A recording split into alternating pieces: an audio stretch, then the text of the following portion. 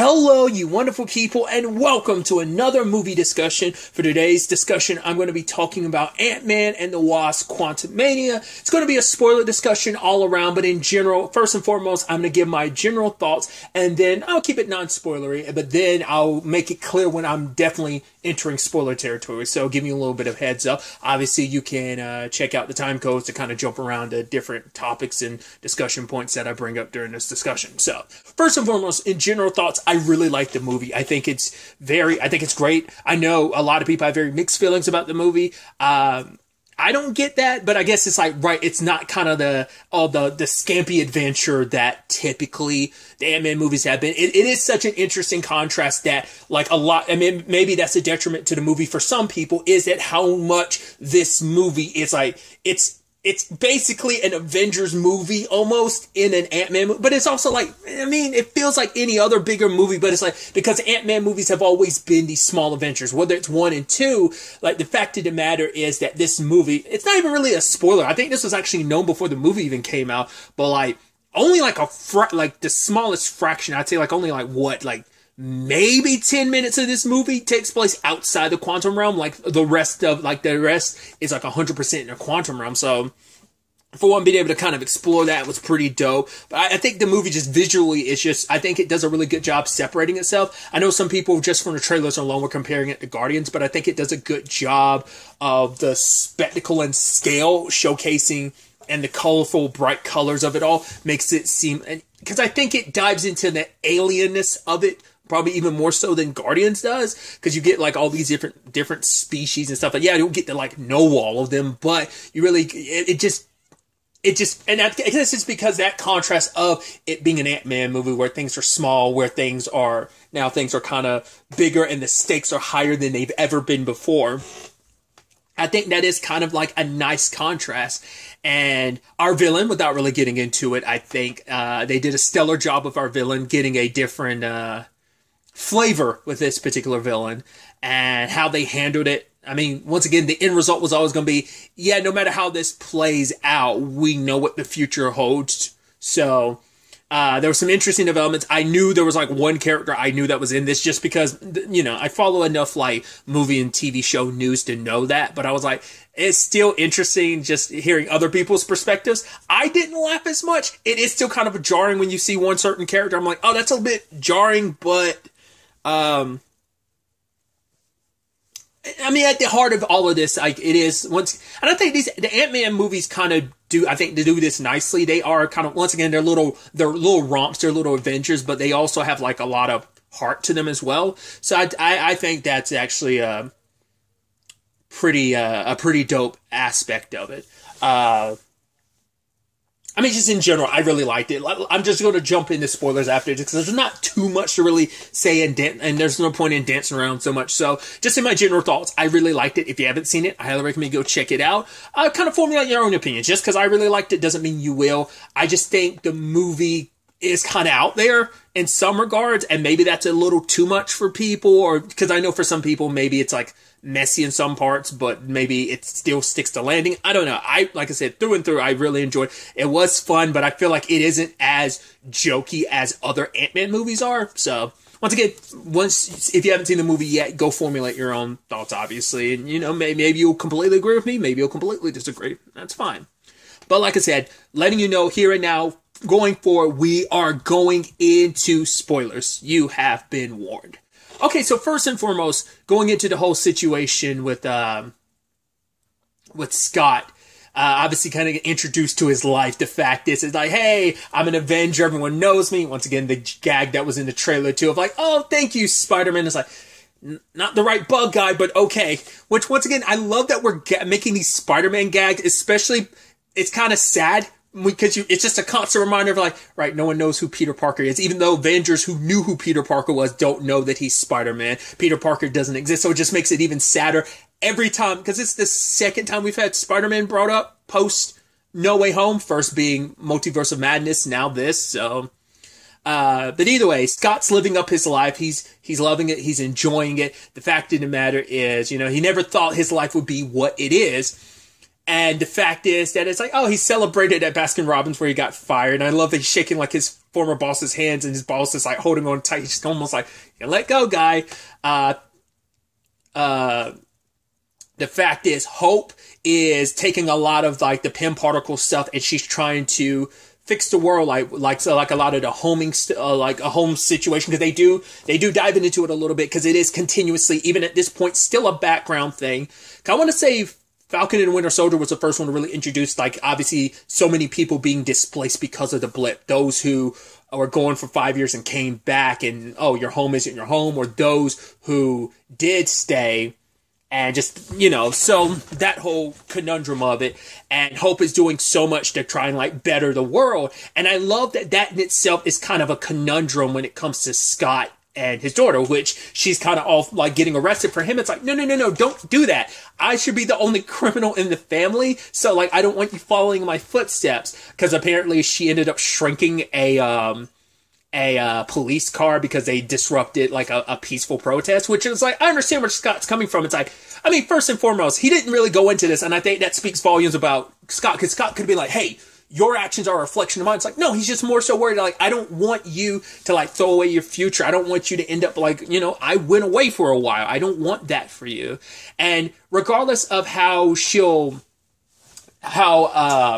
Cassie will be like, because she made a snide remark about like, yeah, you've never really been there before for me. And he was like, ow. And she's like, I'm sorry, I didn't mean it. He's like, no, it's okay. It's like, the sad thing is, on some level, she did mean that. And it's understandable. I mean, you missed out so much on your life with your dad. Not once, twice. He was in jail while you were growing up a little bit. Then while you were growing even more, in those years you needed him probably even more needed him the most, he was stuck in the quantum realm for 5 years. So it's like, she has some resentment towards that, and it's like understandable. So like, cause it, you know, he's like, he didn't mean to be the absentee father he was. And I think that's such an interesting dynamic they play with, because she's all about like, hey, we can do good. We can change. You're like living it up as an Avenger. You're selling these books and stuff like that. It's like, yeah, you're Mr. Popular and everything.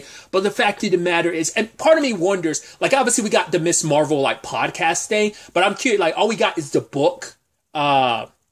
Well, that could have been like what the podcast, no, because I don't know if the podcast is just him reading sections of the book, what he was listening to, where Cassie and Hope were like, wait, what are we doing? He's like, oh, I'm sorry. He's like, no, that's not me listening to, that's the radio. And she's like, can you turn it off? Turn it up? Okay, I can turn it up for you. But part of me was wondering if that's not the podcast, maybe post all of this, he does do the podcast. Maybe this kind of takes place before Miss Marvel does in the grand scheme of the timeline. Nevertheless, when that's all said and done, getting back to the point I was making, it is this interesting thing where Cassie feels like her dad isn't doing enough. It's like, yes, you saved the world. And even Hank and Janet and Hope are playing into the whole, like, oh, did you? Oh, man, we didn't even know that you saved the world. It's like, maybe you should write a book about it. He's like, ha, I get it. I even love, she's like, yeah, you're the one that, didn't you want to, you know, go to Germany to, fight Captain America? He's like, no, I went to fight with Captain America. What? Fighting Captain America? That's crazy. I wonder if that's supposed to be like some slight against Tony to some extent. Like, oh, everyone that was Team Tony, you're crazy for going against Captain America, you know? So I think that's kind of neat. But it's like Cassie feels like her dad isn't doing enough. It's like helping people. But for Scott, it's like it's like, I saved the world, but it's like, yeah, but what, it's a thing of, what have you done for us lately? You're living off the celebrity. I don't think it's the inflated ego. It is a thing of like, hey, I saved the universe. I never thought I could be a part of something like that. And I was. And I think that in itself plays really nicely into this. I think the thing is, Scott didn't ask for any of this superhero stuff. He, once again, stumbled back afterward into it. Like, you know, it took Hank going after him to kind of put him in this situation. And then it's like, even the same thing with like everything in 2. It's like, that was more so Hank and Hope. It's like every time, Sam kind of one that dragged him into the Civil War situation, when she was gladly happy to be a part of that, but he stumbled his way through a lot of this, you know? So I'm not saying Scott hasn't tried to do the right thing when the situation calls for it. Yes, but he never goes completely out of his way to do the right thing. He just stumbled his way into being in a position where he's like, right, well, I'm going to do the right thing. So I think that's the thing of like, once again, Scott he played the hands that the cards that he was dealt. But for Cassie, it's like, I want you to do more. Like, you could do more. And that's why her and Hope and even Hank were working on this whole quantum realm stuff. It's like, right, let's learn more about it, which obviously Janet was not too keen about that idea. And it turned out like she has told them nothing about her years, even though she was in there for 30 years. She didn't tell them a lick about her experience in there because she wanted to forget it. Understandable, but still. And because she did that, and that's the thing, it's a kind of a catch-22. It's her trauma, it's her complicated circumstances. She shouldn't have to talk about it if she doesn't want to. But the problem is, because she decided to bottle all that up, try to leave it behind now that she was going, eventually it caught up with her. And it's like, once again, they would have never went looking in the quantum realm if she had told them. But once again, it's her pain, it's her trauma. It's like, who are we to be like, oh, we demand an answer for you? It's like, they wouldn't have gotten blindsided the way they did. But yeah, they go deeper, they get sucked into the quantum realm because basically Cassie sent a signal. Because for her, it's like, hey, we can send a signal and we can have that information brought back to us. And the sad thing for her, it's like, if I had this a couple years ago, I could have potentially tracked you down, because it's their way to map out the quantum realm, because it's so massive they don't have a really good picture, a layout, a map of it. And she's like, yeah, I could have found you all those years ago. So that's the extra motivation of, like, I guess, like, on the off chance it ever happened again, like, just, I think that also plays a little bit to this this movie of, like, the theming of regret. It's like, right, wishing we had done things differently, but can't really go back in time to fix it. Can you? That's a whole conversation in itself. But Cassie and Scott end up meeting some of the inhabitants, different creatures, which I love that they make the point of, like, yes, some of them look human, but they're not actually human. I guess it's like, yeah, just kind of like just the same thing as like the, oh God, what's their faces? Names from Guardians of the Galaxy. Oh my God, what's your faces' names? The Nova Corps, right? Like, yeah, they look like Earthlings, but they don't. So it's like, hey, it's like, oh, and I love, there was that, what was that creature's name?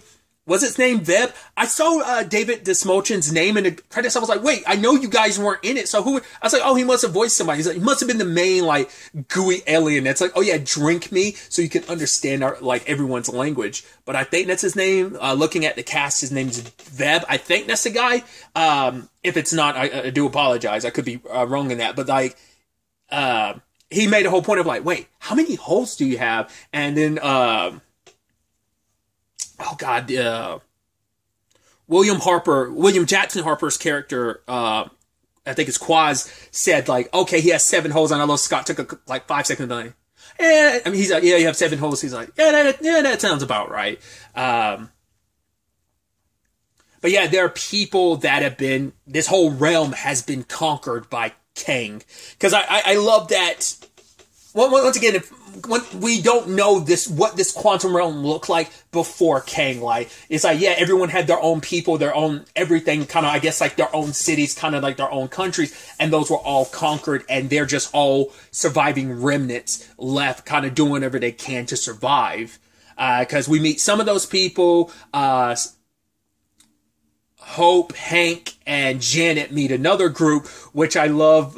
Janet had that encounter with that one dude. It's like, oh, I'm gonna cut off your arm and then I'm gonna stab you. And it's kind of like a, hey, like it was kind of like a celebratory, like little exchange between them. And he gave them transportation. And, well, before we circle back to the Scott and Cassie of it all, let's talk about Kang himself and Janet's connection to him. When we don't know if she ran into Kang immediately. Who knows, like, how long after being in the quantum realm she stumbled across him. I wonder, did he actually get her before her or after her? Timey-wiminess, you never know, especially in the quantum realm with how the way time plays. We actually don't know how long they were in the quantum realm. It's like, couldn't have been that long. They didn't make a point of it, so it could be like, oh, they were in there for maybe a couple days at most. It might not have been like a crazy amount of time. Either way, Janet met Kang, well, didn't really know him. It's just like, hey, you're a stranger. You have this ship that can travel the multiverse. And it's like, yeah, it could get you back to your family. And especially for her, it's like, hey, I found a friend. Like the one friendly face I had found in this place where we can survive together, someone I could talk to. You know, she has so many regrets about not being there for Hope. And it's like, right, I promised her I'd be back. And I lied to her. That's the last exchange between me and my daughter. A lie. And Kang is like, I'll get you back to her. And they repair the machine. They repair the what is it? The multiverse engine or whatever. But it's connected to Kang's mind. And the moment Janet touched it, she saw in his mind, and it's him slaughtering so many people. And I love the whole, he didn't even put up a front. He just kind of went, his demeanor changed. He's like, all right, let me explain myself. She's like, I've seen what you are. She's like, who is Kang? And he's like, who I'm supposed to be. So that is where we start getting into this interesting territory of like, obviously we've already known that this wasn't going to be the Kang from Loki. Not even talking about the one, he who remains that's dead. Not even that. I don't even think I know it's not even the same Kang from the end of Loki, the one that's in control of the TVA. It's not the same Kang. So this Kang, I guess, knows about his future. I mean, obviously he's from super far in the future regardless, but he knows enough about everything, and he's like, right, there's a great evil coming. And everyone's like, well, what is that evil? He's like, it's me, a whole bunch of me. He's like, I have to be Kang. I have to be the conqueror. I have to win, because he has to be the one that conquers all. Like, it's like, once again, you know, you can only assume this is supposed to be post-Loki, where he who remains is dead, and the timeline splintered off into the multiverse, and now all these other Kangs are at war with each other, potentially. But for him, I mean, it's hard to say because the TVA exists outside of space and time. So does the quantum realm, which might still imply, because the theory a lot of people had was, oh, could the TVA be inside of the quantum realm? Doesn't seem like that's the case. I mean, it could be in just another pocket dimension that's, you know, outside of space and time, or it could be in a different section of the quantum realm they haven't quite cracked yet. I don't know. I feel like this is probably like, I mean, it's a universe in itself, you know, beneath and, you know, probably on top of another universe. So who knows how deep and subatomic it can really, really go. So who knows what lies below this, or is this the bottom? Have you hit bedrock? Is this the bottom of the quantum realm? You know, questions like that are still unclear. Nevertheless, understanding Kang's motivations is interesting because I was like, yeah, why are you doing this? And for him, it's like, right, because in his mind, it's like, I am saving the multiverse. I am saving the time is broken and I can fix it. I'm the only one who can. I have to rise above every other version of me. I have to become Kang the Conqueror. So that's why I'm like, he must know on some level, like he must have met a different version of himself that says like, hey, one of us will rise above the others and will be the conqueror. Like only one of us can be the actual conqueror. We're all Kangs, but only one of us can be the conqueror. But and that makes me wonder, Kang might not even be his name, because he's like, that's who I need to be. So this might be twice that we don't actually know his real name. It might not be till much. It might even be until Kang Dynasty that we find that out. But part of me wonders is, yeah, because Janet says specifically not who is the conqueror. She said, who is Kang? And he's like, that's who I need to be. So, like I said, I don't know if he ran into another Kang, or whether he saw his own future, or whether he's just, because he later on asked Janet, he was like, I never asked you, what was it that you actually saw? And she saw, I saw you as the monster that you are. So he knows what his future's supposed to be. I mean, because I forgot, because this particular Kang, at the very least, I don't know if it's supposed to be applicable to all Kangs. He who remains, it makes sense. You were in control of the time. And maybe that's supposed to be like some future technology that allows him to be the one that can see all the time. Because I don't know if he was implying like he's the only Kang that was like that. We know he who remains basically saw the entire timeline and stuff like that, knew everything written down. It's like, yeah. So that might be an innate ability in all of them, or it might be specific to the technology. Because I don't think it's just these specific Kangs. It might be every Kang knows time up to a certain point. And so maybe that's why he's like, right, I haven't seen what my future is. I just know what it is. Because it's like, yeah, it's hard. You know, he even talked to Cassie about it later on, about the whole knowing the future and knowing how it all ends, you know? Which I love that he didn't get in specifics about that. So keeping it vague enough that obviously the writers later on, it's like whatever future we want to concoct or we want Kang to know it's coming, we get to keep that vague until it's time for us to, sprout it and reveal it to the audience. I love that he did the villainous thing of like, don't worry, I won't destroy your timeline. It's like, I wonder, does he consider their timeline broken or not? Like, would he? Because he's like, yeah, I'm fixing every other timeline that's broken. Does their timeline not have a Kang is what I'm wondering. Or, I mean, that timeline probably will eventually get a Kang. Once again, he's from like, probably, like, at least in the comics, he's from like the year 3000. Or is it like, no, it might even be further than that. Because isn't he from like isn't it the 30th century he's from or something like that?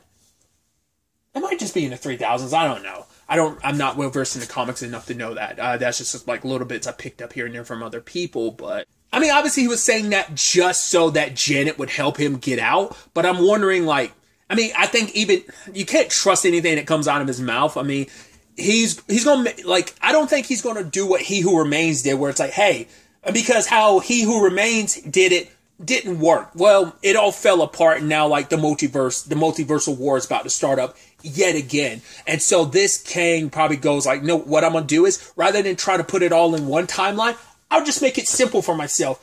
Boom, boom, boom, boom, and blow up and destroy every timeline, every other universe until this is all over. And it's his way of saying, and obviously Janet's like, you will be killing trillions of people over and over again. But for him, it's like, it doesn't matter. Because he talks about sacrifices that are what he's lost, but we never really got into that. Like, was it someone you loved? It had to be. Like, because whatever it is, the people who locked him here, he was like, it was super personal. It's like, either they were responsible for taking what was taken from him, or he just lost it naturally because of other Kangs and it's all one and the same. We'll get to it later, but we know the people who locked him here were Kangs. Now the question is, did they take all that from him, whatever it is that he lost, or was it other Kangs? And while he was on his, boom, boom, boom, I'm on my revenge tour, I'm killing, I'm slicing, I'm taking everyone out, these particular Kangs stopped him.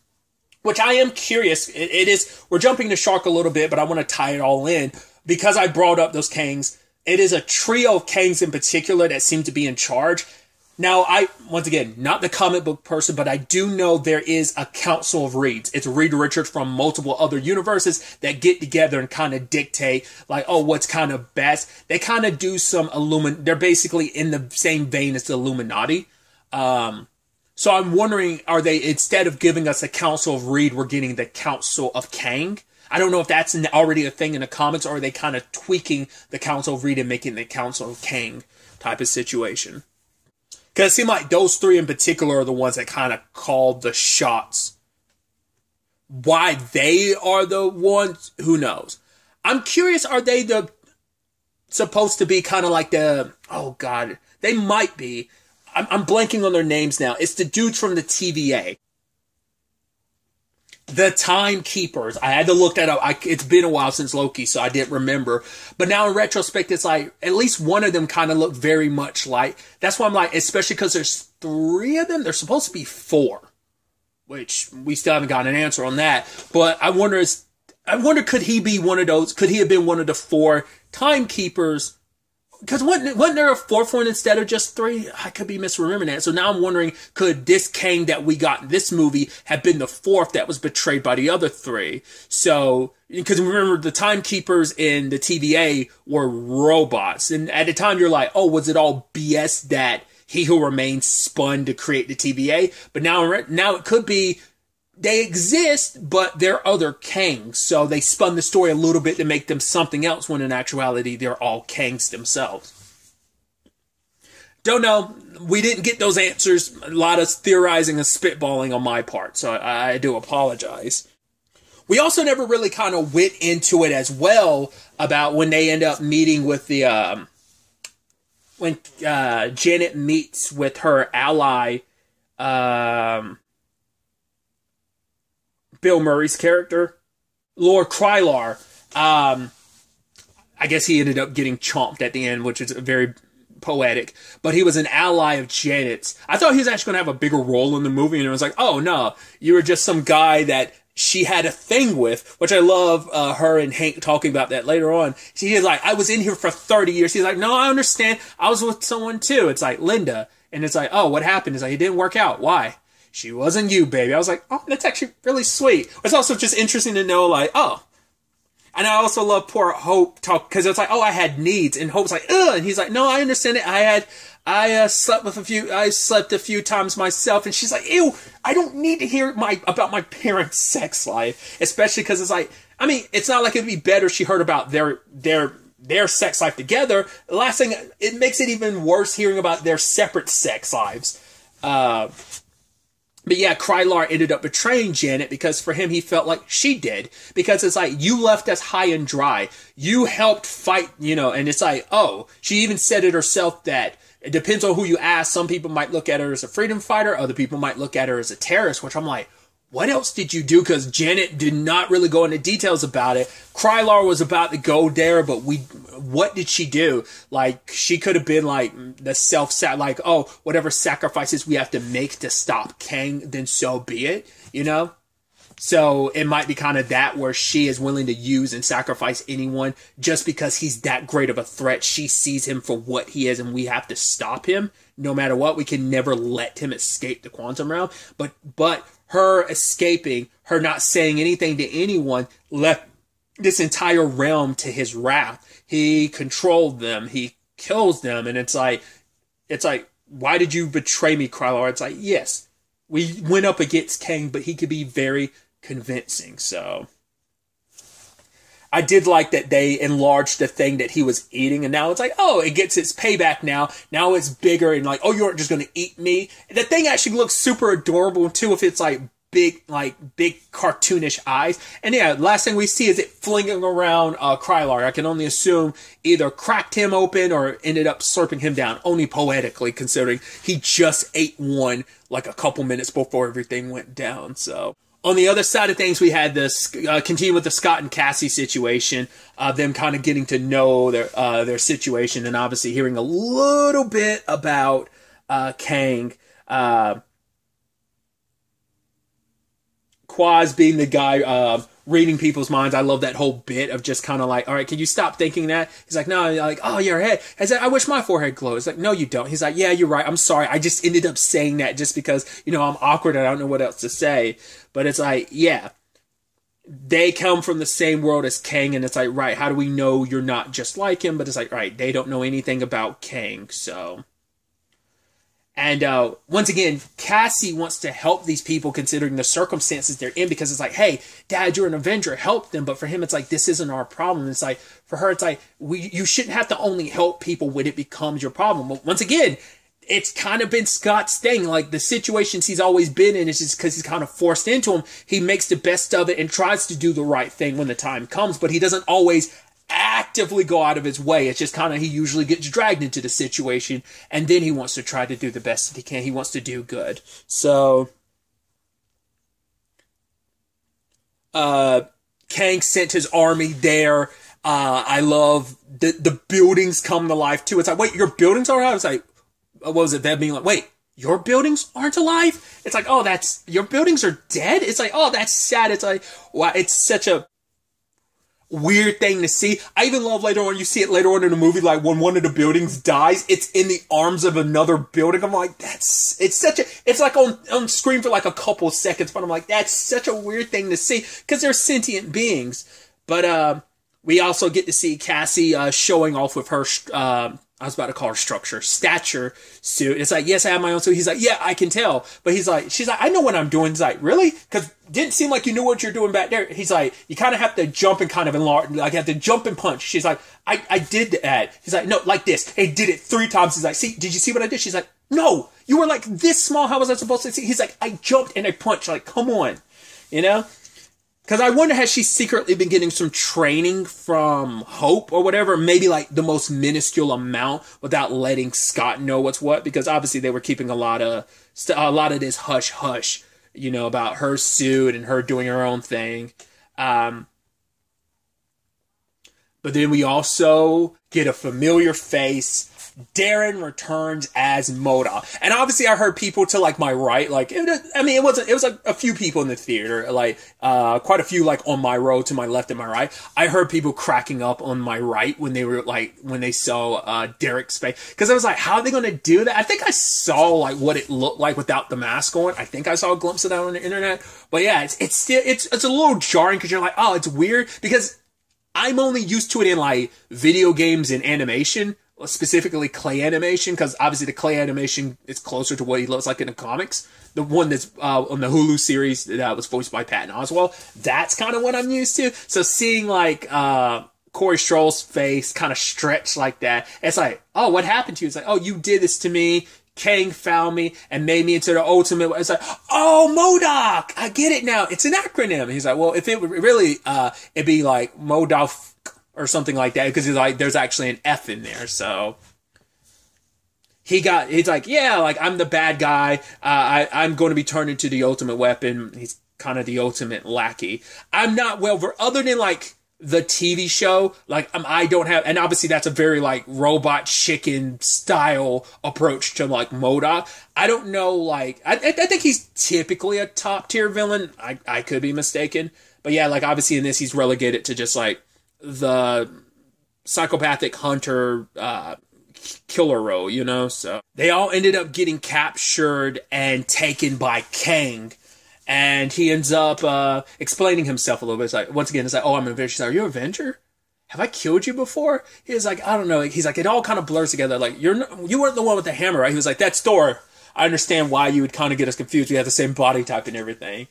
Because obviously for Scott, it's just kind of like, because he never found out about the multiversal angle of it all. Like, it's kind of explained to the others, but even then, like, none of them really know the full scale of it, like, I mean, he explained it. He's like, cause it's like, oh, what's that bad thing coming? And you know, it's like, once again, it's me, a whole bunch of me's. So that's all the explanation they got. But for Scott, it's like, that didn't make any sense to him. So he didn't really latch on to it. So what he needs from Scott is, and it's like, yeah, you don't get this for me, I'm going to kill your daughter.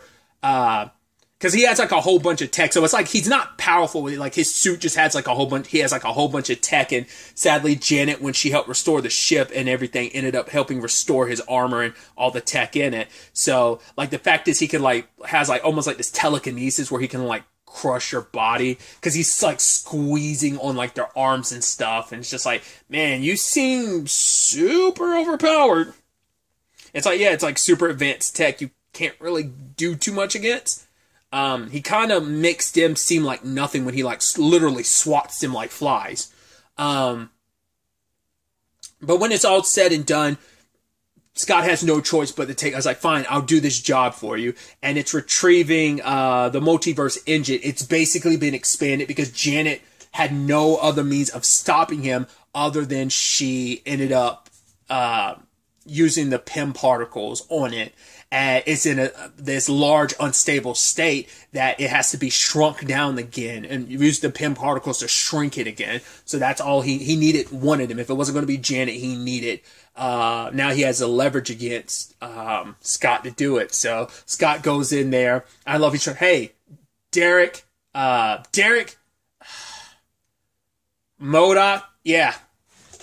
God, what was a possibility storm? That was interesting where he's splitting and he's like, hey, how do you know I'm the real? Hey, how do you know you're the real one? I'm the real one. It's like, no, I'm the real one. I even look because like the real Scott's the only one that can actually hear it. They're like, hey, what's he saying? So basically all at once, all these different versions of yourself, of all the different possibilities in your life. And I think it is, and I think maybe that speaks volumes that maybe across most possibilities, like it seemed like 99% of them, Scott becomes Ant-Man. Maybe the circumstances that led to him becoming Ant-Man is different, but there was the one Scott that was still working at Baskin-Robbins that never became a hero, never became an Avenger. I mean, who knows? Some of those Scotts might not even be Avengers or something like that. So, And I just love like how and I think that's someone that my Uber driver, when I was going to the theater was like, oh man, you're going to see Ant-Man? He's like, yo, it's trippy. He's like, cause he had heard about the mixed review thing too, but he's like, oh, I really liked it. He's like, it's trippy. And it's like, I mean, the colorfulness of it all, like, you know, plays into that, but especially with all these multiple Scotts. And I love when Hope shows up, she's bumping into her stuff cause there's so many of them too. And, like, they're all trying to do their best to, like, try to get to the device, but they're all kind of dying in different ways. But ultimately, Scott gets buried by all of his other versions of himself. But then he hears his daughter's voice, because that's what brought him back when he went to the quantum realm, when he went subatomic in the first movie, was Cassie. She reached out to him and she did it again. And I love this whole thing. And now all the Scotts start working together. Even M.O.D.O.K's like, wait, how'd you do that? He's like, we're all united by one goal, and that's to get back to our daughter. And they're like, all right, get him up there. And they're all like piling up, like almost like World War Z. I'm making a reference to a movie I've never seen. I've seen the trailers for, but it's like, yeah, they're piling up like zombies, like from World War Z, and try to get the Scott. I love like Baskin Robbins Scotts. They're like, yeah, go on, buddy. You got this. And he gets to the top, and you thought he was going to have his triumph moment. Nope. And the tower comes crashing down. Luckily, Hope got there, and it's like right in that moment, it's kind of like, I think the possibilities change, because it's like, we are here together, meaning there's only one possibility. So every other possibility vanished now that they're balled together to kind of come back into one Scott and Hope, and they end up shrinking the engine with a whole bunch of like Pym particle devices. So later on, Janet's like, oh, good, we had the device. We need to get out of here. We'll come back and save. Cassie's like, I get that, but it is also a thing of like, did you really think, regardless of it all, regardless of the danger, did you really think Hope nor Scott were going to leave her behind? I'm curious, like, what? I don't think Janet would have done the thing of like, oh, we're never going back. It's like, no, we would have, but it's like, we need to make sure he doesn't get out of here first, then we can come back. But also, you're leaving him to Cassie, leaving Cassie to suffer under Kang's will, you know? So he even said this line where he was like, she'll be better off without you, which I'm like, we never got no context for that, but I'm like, what the hell does that mean? I guess it's a future thing of, or maybe it's just, I know enough about you, Scott. You were never there for your daughter, and she kind of turned out fine without you, in spite of you. Or maybe it's just a future thing of like, I know what her future holds for her, what she's capable of, and who she'll be. But yeah, she will be fine without you, because once again, he does know the future. He knows how this story ends. So I guess it's a thing of, he knows how, yeah, like she has to live in a world without you, because most likely Kang's like, oh yeah, I've killed all these Avengers, so I've most likely probably, some version of me has probably killed some version of you, or this version of me has killed some version of you in some shape or form. So that might be just all that really is. You know, I didn't even really think about it until like Hank brought it up later on, where it's like all those ants showed up. I was like, right, this is an Ant-Man movie, but there's been very few ants. It's like, yeah, they're like all the ones that got sucked into the quantum realm, basically they aged like thousands of years, and they grew in intelligence, and they basically built a society for themselves. And I love that he's like, I know where we come from. We're like, socialism is a bad thing, but this, we could all learn a thing. Dad, he's like, well, yes, these are my ants. I love it. And it's like, yeah, they're helping repair the ship so that they could go after, rescue Cassie and Janet and stop Kang, because they have to make sure he doesn't get out. And Cassie ultimately ends up working with, after she freed Jentora, which I didn't talk about Jentora at all, which I'm blanking on her character's name, but she was in Black Lightning, like the actress, I think it's Katie M. O'Brien. She was in Black Lightning, like 2 or 3 seasons, maybe. Might have been 2 seasons. She was kind of an antagonist, so I feel like there might have been something else, but I feel like there was something else I knew her from, but definitely Black Lightning. But yeah, like Jentora is kind of like the leader of kind of like the rebellion, or what's sort of a resistance, or purely survival group. And I love Cassie saving her, being like, okay, this is as far as I had a plan, but Jintora's the one with the plan. It's like, all right, cool. Try and get a message out to everyone. It's like, now it's the time to come after Kang. We've been kind of beaten down for so long, but, you know, and her using that quote from her dad's book of like, yeah, you got to be there for the little guy, you know? It's something my dad taught me. I even love that even Hank referenced the book too, and it's like, wait, you read the book? He's like, yes, every damn word of it. So Cassie got the message out there, and the resistance, everyone out there rose up and fought back. Even Veb, who ended up full of holes. He's like, oh. I was like, wait, are we really about to kill him? But he's like, I have holes. And then he just bulks up and just ends up swallowing all the bad guys. So it's like, oh, did not know he could do that. So, and I love Scott going gigantic and just like bashing his way through as Kang is trying to do everything he can to leave. You know, it's like, right, I gotta go fight, I gotta go win this war, because my way, yes, it's the destructive way. Yes, there will be tons and tons of death, but if I don't win, another version of me win, you know, it's like there's always gonna be a worse devil down the road when it comes to me, you know? I mean, I was about to say, it's interesting that we haven't come across like a good Kang. Maybe the argument is he who remains might be the best Kang there is, and now he's dead. Literally every other Kang is worse than him. You know, there might not be any good. I mean, it might also be the thing of, I mean, this Kang could have been a good Kang at some point in time until he lost all that he lost, and it drove him to be the bad guy, to be the conqueror that he is. So,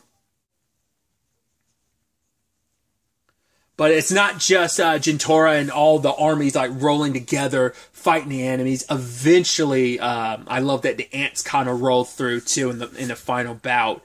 But yeah, I even love Cassie going up against M.O.D.O.K and kind of taking him out as she got giant too. And he's like, "Oh, come back here." She just says, "Stop." He's like, "Well, what am I supposed to be?" She's like, "Just don't be a dick." He's like, I can't. I think I'm already a dick." She's like, the fact is, you can change, and you know, you can stop being a dick. You don't have to be a dick, because it's like, I mean, I guess it's like, arguably, Derek lost a lot of who he was the moment he came to the quantum realm, and Kang gave him a new purpose, made him into something else. So he kind of took upon that role because it's all he had for him. I liked him getting angry, because we saw it throughout this movie, because he who remains, he was always so like, ooh, because I know everything that's happening, and he was so like, once again, it's just Jonathan Majors being able to play those characters differently. The one from Loki being so playful, and this one being like super hell-bent on revenge and just being like, nah, I'm a conqueror, you know? So just, and there's their demeanors and how angry this version of Kang got when he's like, you really thought you could stop me, that you could go against me? That's not how this ends. That's not how this plays out. You're the ones that are going to end up dead. So no matter what they did, they tried everything to go toe to toe with him, but he still put up too much of a fight. I did skip over it, but I did like Scott and Cassie being big and like, oh my god, it's like, and I'm so hungry, I know, right? It's like, I almost got this taste for lunch. He's like, yeah, I don't know what that's about. But she ultimately, like, she ends up passing out, because it's like, right, it took Scott a long time to get used to that, to figure that out too, without passing out. So obviously this is like her first time getting big. So he's like, oh, it's like hugging God. It's like I'm hugging Godzilla right now. It's actually a really adorable moment. But I love that the ants came through in the end, and there's the ones who like ripped through Kang's technology and then ripped his armor apart. I was like, wow. I was like, when they were dragging him away, I'm like, are they literally just going to rip him to pieces like off screen? But turns out later on he's back on just without his armor on. And I do love that the whole thing comes down to a knuckle brawl. I figured as much. I was like, right, everyone else is, because that's a classic like showdown thing of like, right, everyone go through the portal except for me. Oh, I'm gonna push Cassie through, and me and Kang are gonna duke it out. He has no technology left, and so it just comes down to fisticuffs, and he's whooping that ass when it comes to, like, Scott walked away jacked up. You know, Scott still held his own, but he couldn't like shrink or embiggen anymore. So it was just it was a straight up like knuckle brawl, which I'm like, I like it when like, oh, we're so worn out. We lost all our power. All it takes is, oh, good old left and right. That's all we got, you know? I think that's, I always love that for a final battle, just being like, nah, let's go, like, we're not even like, we're just fisticuffing this right now. So, once again, Scott got his ass handed to him. He got in some good licks and stuff, but it's like, nah, it's like, because he's like, you could have just walked away. All you had to do was turn the other way, but for Scott, it's like, I can't. Once I'm there, and once I was here, there was no turning the other way. The fact of the matter is, I wasn't just going to walk away and go home after all of this. You have to be stopped. And it's like, right, you thought you could win, and he's like, I don't have to win. I just have to make sure we both lose. And Scott activated I thought what was going to end up happening was Scott was like, I was like, whoa, is Scott actually going to like make the ultimate sacrifice and get stuck here again? And it's like, yeah, just to make sure that Kang can't get out. Luckily, Hope came through, and obviously she still has some charge left. It ends up blasting Kang, and he has no defense against it, and ends up getting sucked into the multiverse engine. I guess it kind of just straight up ripped his particles apart. The other Kangs even say at the end, it's like, oh no, he's straight up dead. And I was like, wow, it's like, is Scott and Hope just stuck there? Because it's like, right, you came back from me. He's like, wait, are they? It's like, yeah, everybody's okay. And he's like, you came back for me. She's like, of course I did. I was like, oh, I was like, that's really sweet. It's like, because I think it's also for the aspect of like, right, they were dust at the time, but it's like, yeah, Scott was stuck in a quantum realm alone, and I think Hope didn't want to take the chance he might be left alone on his own again. It's like, I don't want you, because my mom was already in here alone for 30 years. Not alone, but still. And the same thing, like, you were in here for 5 years, straight up alone, because you had no interactions with, like, this lane of this quantum realm. So, but, everyone walks away free at the end. Like, they saved the day, and everyone in the quantum realm is now finally free from Kang. And obviously they were able to get things opened up on their side, with Hope, Hope and Scott were able to go back home. I was like, wow. I was like, are we going to end this here with them just stuck in the quantum realm? I was like, nope. Because I thought at that point, it's like, oh, like, is that why, like, Cassie's going to have to step up even more as, like, a young Avenger or something? But no, they came through and it's like, oh, everything's great. Everything's fine. Scott's getting back to his life. Everything's honky-dory. But then he was like, I mean, we did kill him, right? It's like, yeah, you killed one. He's like, what was that greater threat he was talking about? Is this actually over? He's like, no, put it out of your mind. And he's trying to have fun, but he can't help but being like, is it really over?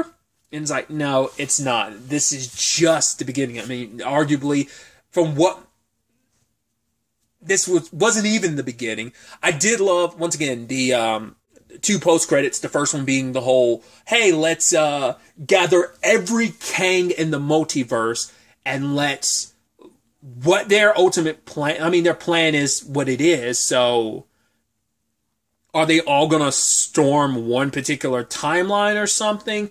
Or, I don't remember them explain, maybe they did explain it, just, it's been a while now, so I don't remember off the top of my head what they had planned bringing, because it's like, well, if we left them all to their devices, they're gonna cause massive issues, so let's bring them all in so that we can, I don't know if it's gonna be like a kind of almost an invincible type of situation of, yeah, a culling of sorts is going to happen amongst the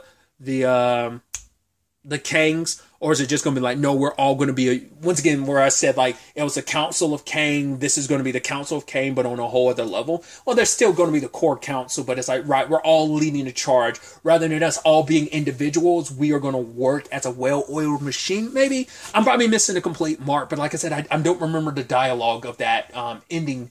I'm remembering the second one a little bit more, which seems like it is straight up a scene taken from season 2 of Loki and Mobius there seeing a version of Kang in the past, which is interesting. So it's like, is that Kang has to be a time traveler too, right? It's not like he's a Kang, but he's in whatever era that is. It's like, no, he had to go back in time, and Loki scared him because it's like, right, that guy. But Mobius is like, is that really the guy you're supposed to be scared of? He's like, yes, you have no idea how terrifying he is. So obviously setting the stage that the next time we will be seeing Kang will be Loki. I mean, I guess not less. I doubt he's popping up in Guardians Volume 3. maybe the Marvels, but once again, we don't know the dates of everything. Like, we don't even know when Secret Invasion's coming out. Might not be any Kang in that. Might be some in the Marvels because of the cosmic element of it, but once again, that also depends on when Loki comes out, so. How many Kangs are we going to end up getting in Loki? Is it the one that's taking over the TVA at the end? I mean, that's probably not the one that's there, is it? That has to be, like, a different one. So, I think Jonathan Majors will probably be able to, like, it's definitely going to be interesting seeing him getting to play all these different Kangs going forward and what that's going to look like. I doubt we're completely done with the quantum realm. I'm sure that's going to come back in some shape or form, but I'm not sure how or what that's going to ultimately be. But I also love that it's like very much like Thanos. It's like a Thanos will return. It's like Kang will return because he's going to be obviously the major continuous through line. Because obviously that first post credit was like very set up for like, well, the second one was more so about Loki, but the first one I think is just about the overarching multiverse saga arc plus specifically building towards Kang Dynasty. So I do love the overarching thing of, yeah, the little guy came out on top in this situation, even when the odds were stacked against them. But it is still that thing of, yeah, you won the battle, but have you won the war? No. Because you don't even know the war that is breathing down your neck. Because even Scott started being like, wait, did I actually do the wrong thing? Should I have let him live? It's like, that's the catch-22 of this. It's like, you know, I mean, if Sylvie and if the Loki situation didn't play out the way it did, if they had let Kang stay where he was, what the end result would have been like, hey, we're going to be one particular timeline, but it's like, right, you also, the guy's a madman. Yes, he had his reasons and there was logic behind it, but it still doesn't change the fact is you can't trust the guy. And so what things would have been like if Sylvie hadn't killed He Who Remains, you know, what that end result would have actually looked like. Like I said, it's the whole Kang of it all is a catch-22. It's like, even like there's no winning without losing. It's like, yes, what if you hadn't killed this Kang? He would have went out there conquering and he would have destroyed every timeline, would destroy the multiverse. It's like, so is he the only one that could have stopped every other? Maybe you need a Kang to help you stop every other Kang, but what's to say the Kang that helps you doesn't end up becoming the Conqueror himself? You know, it's like there's no winning in this. It's a lose-lose type of situation. So that's what makes this so interesting of like, how do you fight an enemy that's literally like spread across the multiverse, each one just as duplicitous and as dangerous and as evil as the other. You know, they prove to be the biggest threat in the entire multiverse. Oh, Thanos? Yeah. Whatever. Like, you know, Kang, with who and what he is and what he's accomplished, showcases, hey, he makes Thanos' decision to wipe out half the universe look like child's play.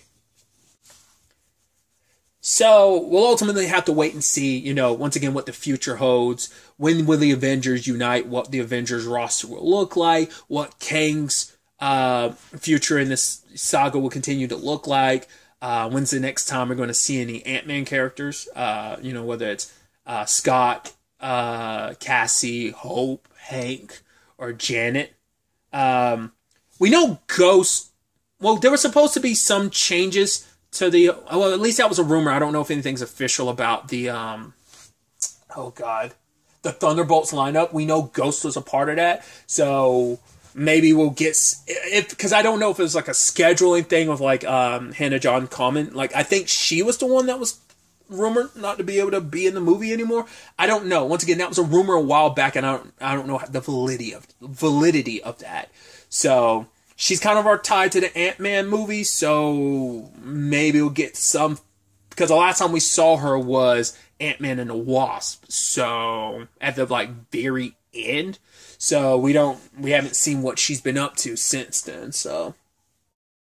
Okay, so I actually don't know where this is going in the review or spoiler discussion because I'm recording this after the fact because I completely forgot to talk about M.O.D.O.K's death. The fact of the matter is he actually helped kind of deliver a fatal blow, at least to take down Kang's tech, it ended up leaving an opening for the ants to kind of rip his armor apart. So, sacrificed himself. I was like, hey, just didn't want to be a dick anymore. And I love that it's just like everyone finds out about him at different points in time. Obviously, Cassie and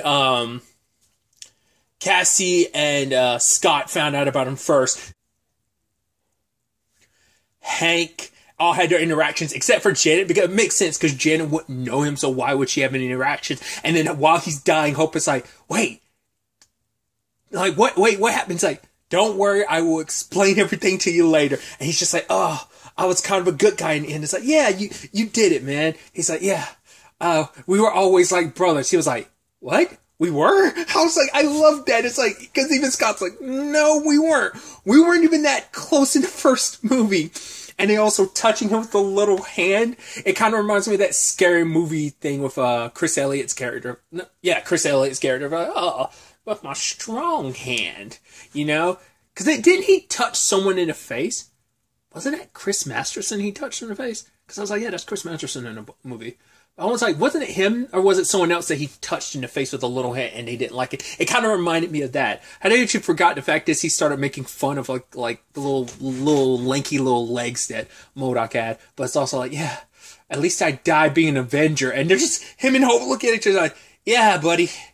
Yeah, you died being an Avenger, because I'm the one that can really give you the authority of being an Avenger. And he died, and it's like, that is kind of sad. He did help in the end, but I mean, it's like, you still were a crappy person.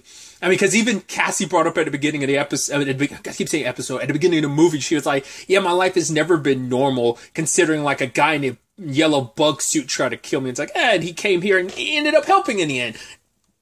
Doesn't make up for all the crappy stuff he's done as, you know, as both himself and then as M.O.D.O.K, but still.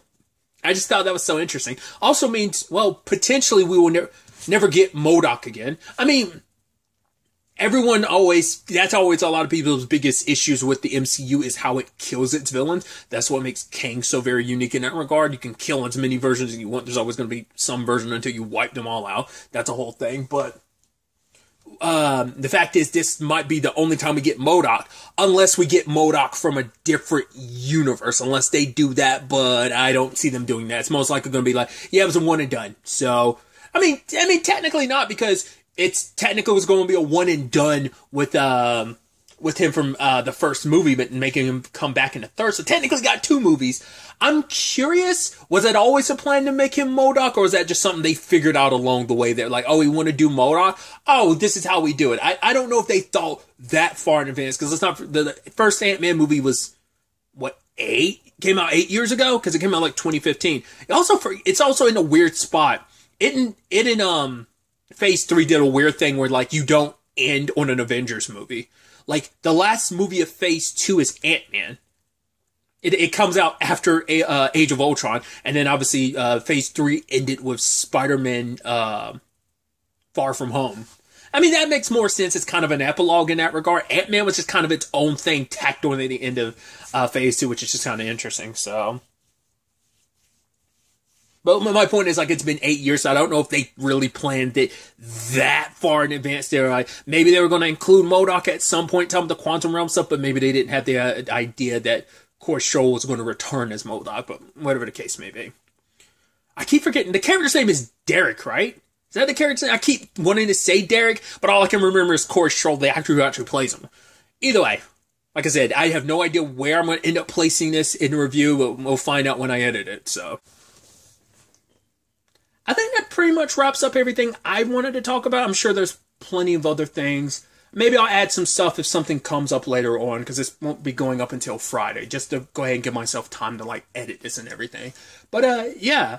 Like I said, at the end of the day, I thoroughly enjoyed the movie, regardless. I knew I was going to enjoy it regardless of mixed reviews and stuff like that. I'm the person that's kind of liked I straight up have liked everything in the MCU. I know people have their qualms with different stuff, this and that, but still, I'm excited to see, once again, where things kind of go for it with Kang, and also curious what a potential Ant-Man 4 would look like, or will we not get an Ant-Man 4? That's definitely going to be interesting to see what the future of all this looks like going forward. But really, that's all I'm going to talk about. Till the next time we meet, be happy, be safe, live life to the fullest, and enjoy it. Good day and goodbye.